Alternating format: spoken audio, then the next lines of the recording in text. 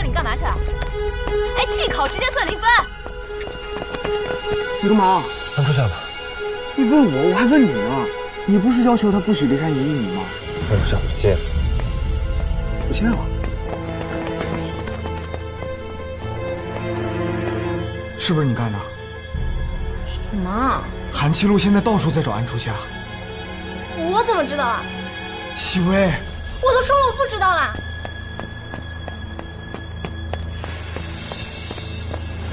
安初夏。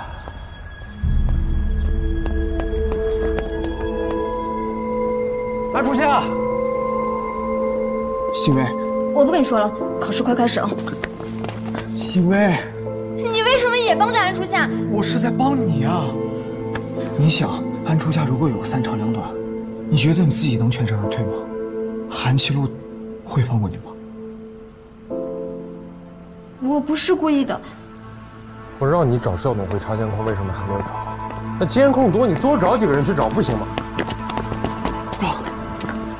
找到初夏了，这边，快！谢了，来，初夏，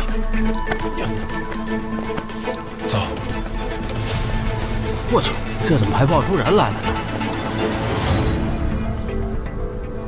吓死我了，以为他晕了，结果只是睡着了。哎，醒了。天哪！ 我都已经困出幻觉来了。笨死！几点了12点半了。哎，干嘛？考试，期考0分。没用的，都已经晚了。我是来道歉的。我想起来了，是你。我又不是故意的，我当时就是太生气了。 但是我后面想救你的，可是我就不知道了，我到底哪儿惹你了？你好意思说？你当着我的面骂韩七路，那跟你有什么关系？七路，他说你有病。我有病，跟你有什么关系？七路，不行，你没事吧？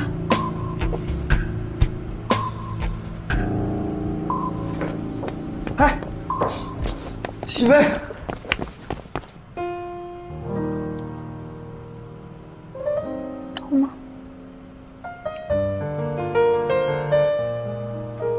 你哪儿来的？这个我跟韩管家要的，随时带在身边，以备不时之需。我送你吧。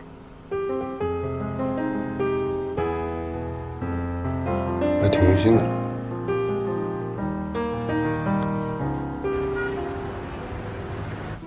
所有知识听我口令，排成一列纵队进入我的脑子。快点啊！你们进来呀！进来呀！ 进来呀！进来呀！进来呀！进来呀！啊，夫人，都跟你说多少遍了，叫我阿姨就行了。夫人的，多见外。阿姨，哎呀，今天白天的事儿我都知道了，你这都去了趟医务室了，还补什么习啊？赶紧喝点汤补补啊。怎么样？是我亲自炖的，味道还可以吧？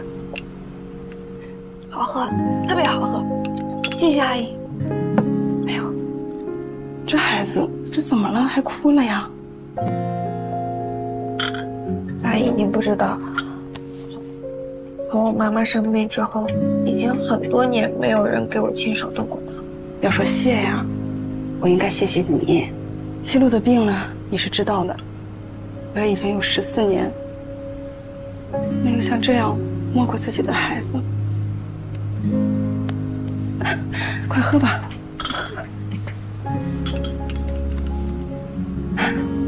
你别看七路老是臭着脸啊，他和他爹一样，都是面冷心热的人。啊，你还没有见过七路的爸爸吧？没有。过2天啊，他就从国外回来了，你就能见着了。咱的小初夏这么可爱，七路的爸爸见了也一定会很高兴的。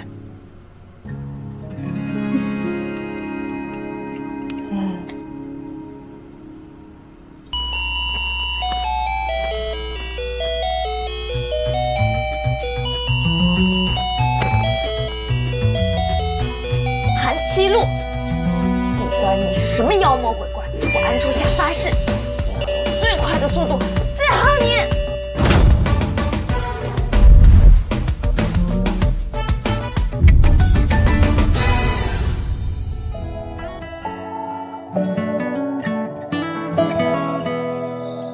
我仰望夜空放映的篇章，遇到布满梦幻的景象。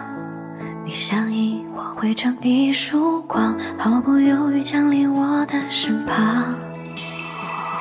你不懂海水放映的月光，在我心里悄悄地流淌。你不是我专属的月亮，但是你的光却将我照亮。